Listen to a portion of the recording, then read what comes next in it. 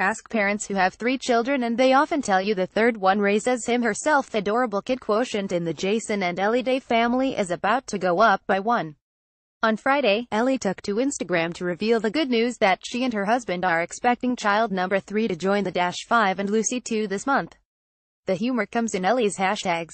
Ben Everett at PGAtour.com reports that the baby is due in June, which could make for a bit of suspense regarding whether Jason will be able to compete in the U.S. Open at Shinnecock Hills. The pregnancy has already caused Day to fiddle with his schedule as he withdrew earlier this week from the Hero World Challenge, set to begin later this month, in order to spend more time with his family. Day will, however, compete in the Australian Open in 3 weeks. Watch Golf Digest videos.